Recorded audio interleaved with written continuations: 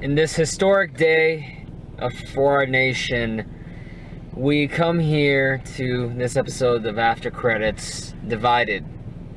Not by party line, mind you, or who we think is going to be fit to lead this country, but as to the nature of what makes a movie good. Do not be swayed by naysayers and blasphemers who try to dissuade you from the honest, simple truths of art. Sad. Y'all listen to me now. China. Y'all understand, I'm looking out for all y'all. When I say that Loving is damn good. It's 1 out of 3 opinions. Before we get into more of our actual thoughts on the film, we just saw Loving, which is a new film directed by Jeff Nichols, who directed Mud and Midnight Special, which we both saw earlier this year and absolutely loved. It's one of my favorite films of the year so far. And it tells the story of an interracial couple in America in 1958. It's a white man played by Joel Edgerton and a black woman played by Ruth Negga. Shit goes down, they get arrested, they go to court, they try living in Washington. A lot of stuff happens, but ultimately it's about their case going to the Supreme Court. Obviously it's a very timely movie, it's a very important movie, but as for the actual storytelling of the movie, what did you think, Brittany? Well, I was asleep for half of the movie, so that should say a lot in itself. I'm a big fan of Jeff Nichols, but I thought what I was really most disappointed about was his direction of the film. I thought it was very unspectacular. I felt that the 2 lead performances were great. There's a really good supporting character played by Nick Kroll, who's basically the lawyer who is taking them to Supreme Court. I thought he was fantastic. But just overall the film, I had a really hard time connecting with it emotionally. I felt the characters were very stale.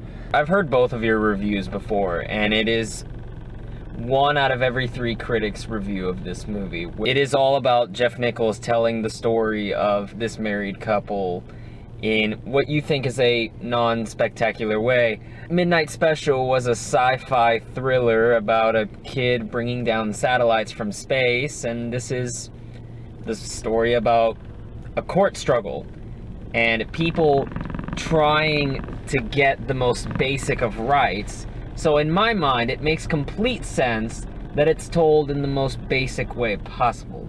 This is a no-nonsense, no-frills movie that is extraordinarily patient, that, unlike Moonlight, the performances completely give away their character. I think both Edgerton and Negga are Academy Award material, especially Negga. She's the front runner for Best Actress in my mind. Before we go any further, spoiler alert, if you haven't seen this film yet, click on the time code right here, or scroll to this time code, and you'll get our non-spoiler thoughts on the film and the scores out of 6 stars. We're going to be going into spoilers, so once you do see the film, or if you just don't give a shit about spoilers, you can come back and watch our spoilers section. Alright. Before we go any further, the couple's name is Richard and Mildred Loving. Yeah. They are real people. Yes, the story is based off of a real case, Loving versus Virginia. Yes. People say this a lot about Oscar movies to the point that it really pisses me off, but I'm going to say this about this movie. I would have rather watched a documentary about this couple. It's not taking advantage of the format of cinema, because it just feels like this could be a play. Outside of like 2 sequences, or 3 sequences that I thought were really good. The scene where they're putting her in the car, like when they're exchanging, like when the 2 cars drive by. Yeah. The scene where the car's following Joel Edgerton, and then the last 10 minutes, I thought that's what really swayed me on the movie, and like I'm still kind of deciding in my mind where I want to go with my score, but if I end up going positive, that's probably what's going to sway me, is that the last 10 minutes were really impactful. This movie should have like devastated me. Like there was a lady next to me that was crying. Wait, really? Yeah. No way. She was sitting like to the left, and she was like, and like I was trying to get past her because I like wanted to get out of the fucking movie. You're implying that if you want something flashier. Well, no, because like if you take something like Manchester by the Sea or Moonlight, those are 2 very unspectacular like stories. It's like there's nothing like, you know, it's not like a big action movie, but it was the way that they were directed. Like I felt so connected to those characters. Also, there was just like kind of random stuff. Like Michael Shannon shows up in this movie for 5 minutes, and it's just like, It was cool to see Michael Shannon, but he's just kind of like, shit, I forgot I'm in this movie. Richard's character also had some serious mumbling problem. I didn't understand half of what the man was saying. It took me half the movie to figure out what this woman's name was. Just because I heard... Okay, come on. Do you have any thoughts on Michael Shannon in this movie? I'm in a photojournalism class right now, and Michael Shannon is a photojournalist for Life magazine. Whenever the lawyer played by Nick Kroll tells them that he wants to improve the profile of their case to increase their chances to getting to the Supreme Court, Michael Shannon is the photographer that comes down to their farmhouse and takes pictures of them. There is a 5-minute masterclass on what a photojournalist should be. Someone that is in their world, but doesn't intrude. That is patient, He's just a spectator. but ready to capture those once-in-a-lifetime moments that you will never be able to catch. Like yes, like them laughing, watching TV, and Richard laying his head on Mildred's lap. Or whenever she's talking to him about how she feels about the struggle, and he captures the look on her face, which says everything: fear, anxiety, determination, hope. The sequence was good. It was just the fact that it was Michael Shannon. It's like, oh shit, it's Michael Shannon. I think if they just cast like an unknown, it would have been more effective. I don't think so, just because there's a scene where he's at the dinner table telling this great story in only the way Michael Shannon can. Well, it's kind of funny as shit. It was kind of like when Brad Pitt showed up at the end of 12 Years a Slave. It's like, oh fuck, it's Brad Pitt, and it kind of takes you out of the movie for a moment. Michael Shannon is one of those actors that doesn't have as much of a profile. Maybe as that's like the thing is, maybe that's because we're like huge movie fans. Michael Shannon is pretty much the Bruce Campbell of, you know, Jeff Nichols movies. I think the best performance in this movie was Nick Kroll. I remember when he came on screen, I kind of turned to you. I was like, the fuck? I thought it was a really inspired casting choice. And because a lot of times you get these actors, comedic actors who do, you know, dramatic roles, and it's kind of just for like the shock value of it. I like that he was kind of like an idealistic young lawyer, but he wasn't like a hotshot asshole. That was kind of like playing against type. And he had some comedic elements, but it wasn't an inherently comedic character. And I thought his speech at the end was fantastic. What I think is that these are real-life characters with a movie around them. When this couple's on screen, sure, you're not drawn in by Joel Edgerton's charisma. Yeah, he's a great actor, though. He's soft-spoken. He's shy as hell, but he has a temper. Ruth Negga is an idealist, too. And she's driven by some sort of, oh, if I can help people with this, then yeah, let's go ahead and do it. She's non-assuming, but she knows what she needs to do to get shit done. And I'm finding all of this in here, and I think y'all are just lost because no one in Hollywood has the patience to make a movie like this anymore. It was just never like a really clear depiction of like what it was like to live in their family. I never got. They didn't seem distraught at all. So you're telling me the one scene where Joel Edgerton is in his farmhouse completely isolated, and then he sees this car, the car of his best friend, rushing towards him, that his immediate shock of like getting all the kids inside the house, getting him running, even though it was a false alarm. Is that not an accurate depiction of what it's like to live in that home? But then it was like, at the beginning, it's like, his wife goes to jail and he's like, fuck, and then he just goes back to like his house. And it's not about what he's showing, it's what he's actually doing. He's going to the courthouse trying to bail out his wife on a Saturday, even though they told him to wait till Monday. And he's smart. He understands that, you know, him getting in jail again is not gonna help anybody. He's got a life to live.